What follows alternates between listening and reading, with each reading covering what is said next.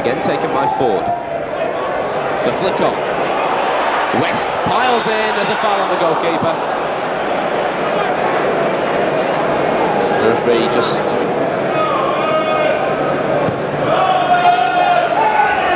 easy for White, but a mistake. And Williams against Naylor. An excellent save by Naylor. And that saved Chris White's blushes.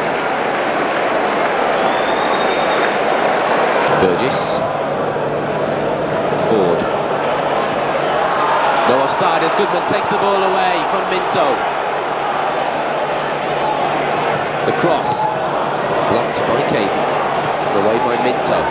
West did well. Robson goes through the middle. And still Gary Robson turns, gets his cross in. West. And just cleared. Claims for handball. And it's gone West Brom's way.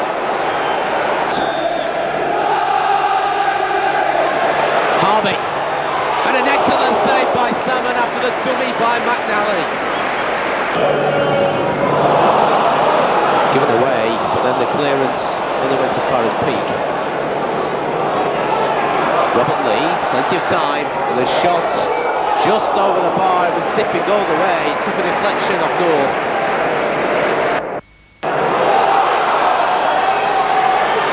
Williams challenged, and then the ball sticks again for West, and then it's cleared. Ford into the area he goes. Ford has put it in the net, and West Bromwich Albion are in front. And behind that goal is ecstatic.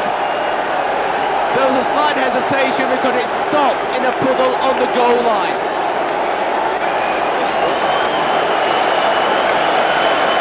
And Tony Ford gets his second goal in.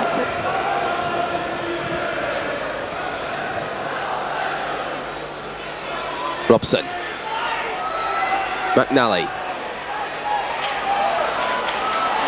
Walsh. Lost it in the water. The ball played out to Minto. Mortimer. Back to Minto. Charlton could be on for something. And in fact it was nearly... it's a penalty. It was nearly carried over the line by Burgess, and a penalty to Charlton. It's Colin Walsh against Stuart Naylor. Naylor saved it! And he saved it again!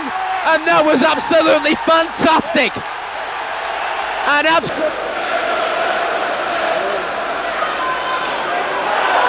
Walsh off the post, and the rebound doesn't fall to a red shirt.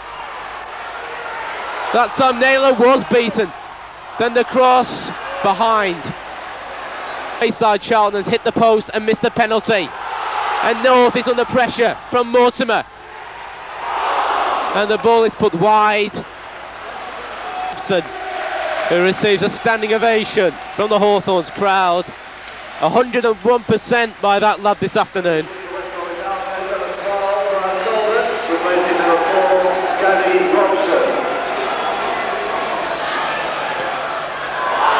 Leeburn loses out. Walsh squares it off the post again.